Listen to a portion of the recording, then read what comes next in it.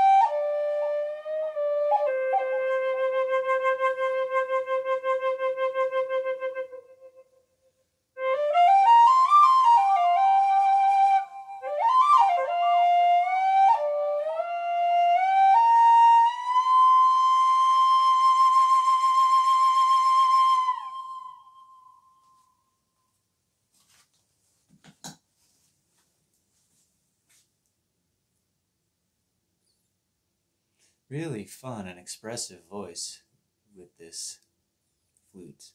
Just the upper register perks. There's two ways of kind of climbing these bottom three holes, and depending on which way that you approach it, you can bend them so that they're a half step above the original set. So just, it provides some fascinating range and really beautiful melodies to dance around with. May the flute be with you.